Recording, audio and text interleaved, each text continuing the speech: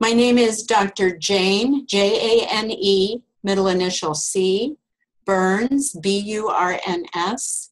I'm a professor in the Department of Pediatrics at the University of California, San Diego.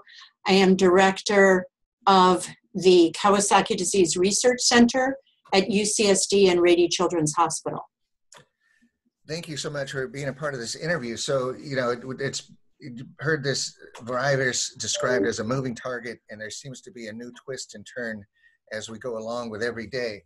Can you tell me more about this new resurgence or flare-up? How would you describe it, of Kawasaki illness?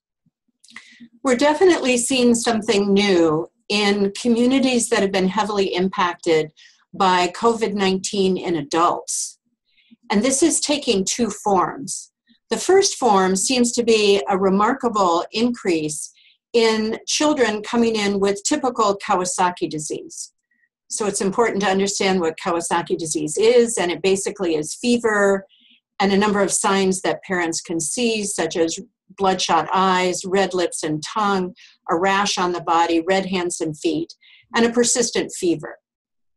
So that is a disease that we recognize in children. We take care of it at Rady Children's Hospital. It does require hospitalization. It's the most common cause of acquired heart disease in children.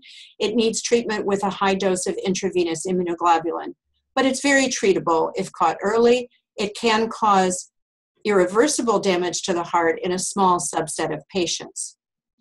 The new thing that we're seeing is a new wrinkle, which we're still trying to understand, but does seem to be related to this increase in typical KD, Kawasaki disease.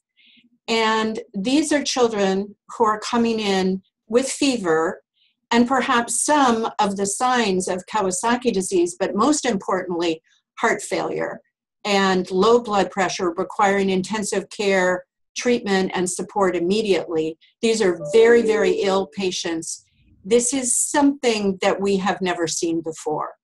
And we have to believe at this point in time that it is related to a previous exposure to the virus. This is not like the adult disease where it affects the lungs. This is affecting the heart in many ways similar to the way that severe Kawasaki disease can affect the heart. So in some ways, I'm trying to understand whether or not these children are coming down with coronavirus or the exposure to coronavirus is leading to Kawasaki disease. So we think it's the latter, that these children were previously exposed. The best information that we have is coming from the London teaching hospitals. Those data have been gathered together by Professor Michael Levine at Imperial College, and he's gathered together 37 children who have antibody, many of them, to the SARS-CoV-2 virus, but they do not have evidence by the PCR test, the nasal swab test that we do for the virus. They do not have evidence of active viral infection.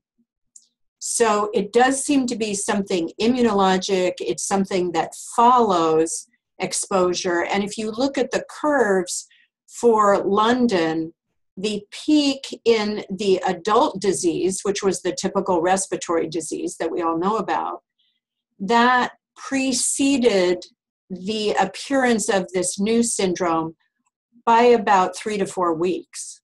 So there's a delay in the peak in a community before we begin to see these children.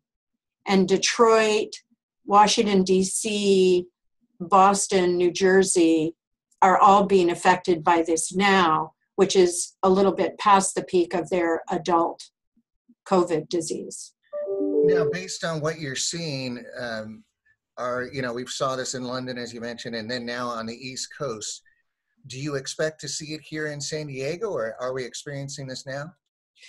We may have already had our first case. I should also mention that based on the London data and based on the experience in Detroit, children of African American descent or Afro-Caribbean descent may be at increased risk of this complication, which would suggest that there's a genetic component. Interestingly, we work very closely with groups in Japan, and they did an impromptu rapid survey across all of Japan, the academic centers, and no one has seen this in Japan, despite the fact that they have COVID in their community. We also have contacts in Taiwan and Korea. Similarly, no one has seen this in those countries. That's important. You mentioned that we may have seen our first case. Is there somebody that matches the profile of showing Kawasaki illness and having been previously exposed here in San Diego? The piece that we don't have yet, because we have to get a review from our ethics committee in order to be able to do antibody testing on the parents for research purposes, that's the piece that we're missing. What we do know is the child presented in shock with typical signs of Kawasaki disease. And so certainly in this period, that would lead us to suspect that this might be a similar case. And is that patient being treated here at Rady Children's? The patient was treated at Rady Children's Hospital, did very well, and is home. Excellent. And what, it obviously is going to be a concern for local parents, all parents. What sort of advice would you give when, seeing some of these signs, and what signs should they look for? So I urge all parents to educate themselves about the signs of Kawasaki disease. And a great resource is the kdfoundation.org. It's a parent-based organization. At their website, they have photographs of what Kawasaki disease looks like. And it's fever and everything turns red. Red eyes, red lips, red rash, red hands and feet. That requires treatment. Those patients need to come into Rady Children's Hospital and be evaluated. On the other hand, there is this new problem in children that may appear just with fever and extreme illness in the child, who will obviously look sick and urgently sick, and dialing 911 is the appropriate thing to do. It sounds very serious. And as you watch this illness spread and new symptoms develop, what are your observations just on coronavirus in itself? Well, clearly this disease is teaching us a lot of new things in medicine. This may actually be a very, very important clue as to fundamentally what Kawasaki disease is. And again, the relationship between the shock syndrome and Kawasaki disease is still under investigation. But obviously there's guilt by association, and these two things are happening together in a community. It's a little hard to walk away from the idea that they're not related. So I think we have to consider, at least for now, that they could be related.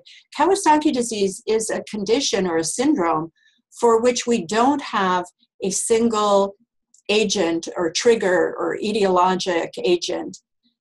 So if the SARS-CoV-2 virus can be one of these triggers, that is going to teach us a lot about what Kawasaki disease fundamentally is, and hopefully lead us to a better understanding of how it can be so detrimental to the heart.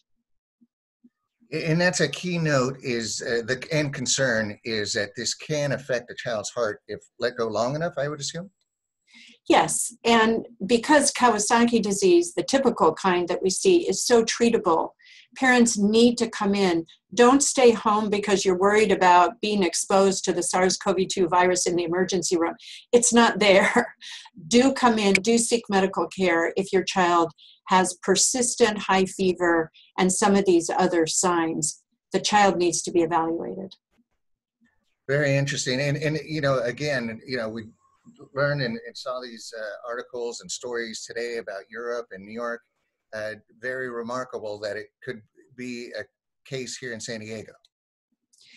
We'll see. There are other ideas around that perhaps we have a different strain of the coronavirus here, that ours is more the Asian strain, And on the East Coast, based on sequence data, it's the Italian strain. This is an RNA virus, and it mutates fairly rapidly. So the question is it a virus-specific issue that can trigger this devastating shock syndrome in children? Is it a host genetics issue where certain ethnic groups are more susceptible to having this kind of reaction? Those are all questions that we'll be answering as we go forward, and we're very involved with those investigations here at the KD Research Center at Rady Children's Hospital in UCSD. And Doctor, before I let you go, if you could just recap the factors that you're watching and learning in this new warning, which I believe pre-exposure, and then could you recap that for me? So children who are developing this shock syndrome are coming from families where there have been family members likely infected with the SARS-CoV-2 virus. And they're coming from communities that have been particularly hard hit. So Italy, London, New York, etc. The children have not necessarily had any signs or symptoms of infection with the virus. And we think that this Kawasaki-like syndrome that is happening is something that is mediated by the immune system, a response by the body to being exposed to the virus previously, but now the immune system gearing up and then suddenly attacking in a way that causes illness in the child. And again, African American children may be at more risk. Is that true? So based on the London data and based on the experience in Detroit, this is disproportionately affecting African, African American, and Afro-Caribbean children. Whether or not that's going to continue to be true, we just need larger numbers. So that could be an artifact of small numbers, but it's clear, at least in London, that based on the population in Greater London of those different groups, these children are overrepresented. Got it. Doctor, thank you so much for the interview, and we'll make sure and get the word out. I'm sure there's a big concern for local families. Well, I want to emphasize that this is rare and that families should not immediately be concerned. The chance of this happening to your child is low. It is not contagious, at least the Kawasaki syndrome part is not contagious. The virus obviously is hugely contagious.